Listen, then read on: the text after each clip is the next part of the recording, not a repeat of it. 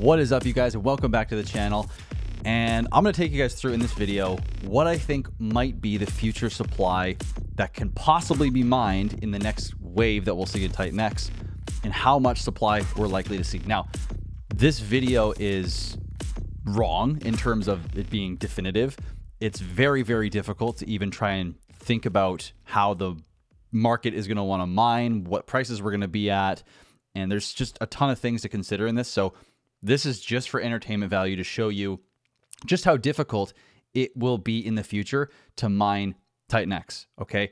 So let me work you through kind of what my thought process has been, how I was kind of coming up with these numbers here. So what I wanted to find out was, based on the original amount of TitanX used to mine, if we took that exact dollar value that was used on average, because there's like an average price over that time, there's 49,700 ETH that was used originally to mine within the first like 70, or if you want to add all the way to the very end, it's about 127 days.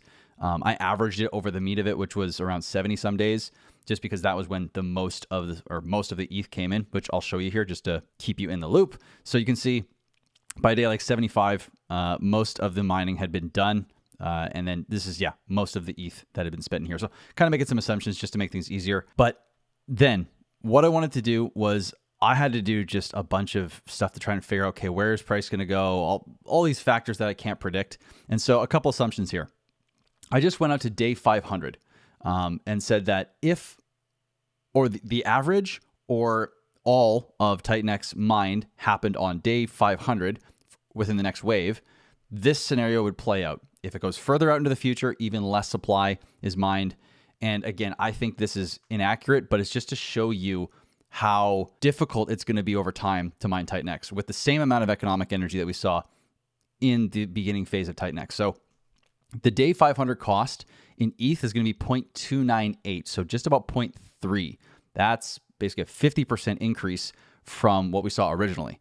Now, if we go all the way over to figure out what the initial value of that ETH was, so I took an average here to see what that 49,700 ETH was worth from October, I believe it was 27th, to I think it was around November, and it was around 2150. It seemed like. So I punched that in, see how much value that was worth. It's about 106,855,000. So if we were to go ahead to day 500 and figure out, okay, how many miners could be created with that same value, then we know the future mining cost, if we were to assume, I think it was, yeah, let's assume day 500, ETH's doing real well. It's $4,000 for ETH right now. It's rocketing.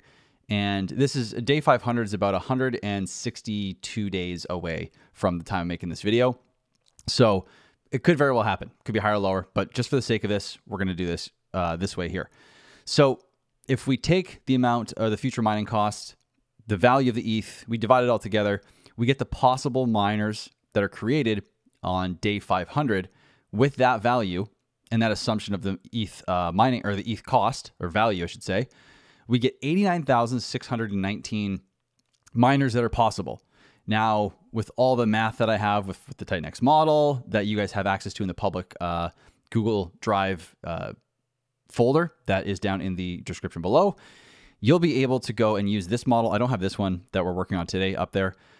Anyways, so if we take 89,000, multiply it by the current 500-day amount of TitanX that's mineable, then what we get is the amount of TitanX that we would get as a base number if all those miners were created basically around the same time, or averaged out to be from day 500, and assuming they were all 280-day miners. Like if they're not all 280-day miners, this is wrong and it's only going to shrink, okay? So the TitanX mineable, assuming everything we've talked about, would be about 24 trillion. The T rank, and I'm not even going to explain this. This is just a guesstimate because I was trying to figure out how to do this properly. It's a really weird estimate. Somewhere around 6.5 trillion, I would assume, would be what people would get based on the same number of the miners possible with the current T rank, all this stuff. So basically, though, that brings the new total to 30 trillion. basically 31 trillion for the same amount of economic energy. Now, if we go look at the supply that's already been mined, if we add up the liquid, the stake, the penalties, the bill and TitanX protocols, all the pieces to the puzzle in TitanX for the ecosystem, we see that 220 trillion tokens were originally mined over the first year. And they're about to come to an end. It's basically the supply started coming out in November of last year and will end in November of this year. So 220 trillion was the first round of inflation that we've seen since the beginning. And already we're almost seeing a 10x reduction with the same amount of economic energy, assuming day 500. Now, if we bring this back a little further, it's going to scale up a bit. Now, if we were to scale this back, which I'm not going to do for the sake of this video, it's going to increase the TitanX mineable, of course. However, this is profound to understand for the ecosystem because every time a new wave of TitanX tokens can come out due to the cyclical nature of TitanX, so it seems, we're going to see less and less and less TitanX. So this next wave, we might see only 30 trillion. And if we were to take the same ratio we did before and basically almost 10 to 1 in reduction, then we might only see 3 or 4 trillion the next wave. And after that, it might only be 300 billion in the next wave. And yes, those could be 2-3 years away from seeing those numbers. But if this doesn't make you understand just how bullish this whole TitanX ecosystem is and how difficult it is going to be to gain TitanX, well, I hope this video is making you understand a little bit more just how difficult TitanX is going to make and already is to make in the future. Now, this also doesn't take into consideration that the future mining cost I've put in here as $4,000 ETH. If ETH goes up in 170 days to like 6,000, 7,000 all-time highs, I mean, this changes dramatically. Let's just type this in real quick. Let's say ETH goes to $7,000. Now we got 17.5 trillion that can only be mined on day 500. Now, you can just see how the ETH value is so associated with the amount of possible, assuming we're having the same amount of economic energy coming in, which I don't even know if we're going to get 106 million. Like, that's a huge number. Maybe we only get 50 million. Maybe we only get 20 million. Maybe we only get 10 million in the next wave. You know, and all these numbers just shrink the amount of possible supply. So again, this video is just for entertainment. It's just to show you how quickly this supply will constrict and will reduce the possible amount of TitanX to be able to come on the market over time. And this is only going to get more and more difficult.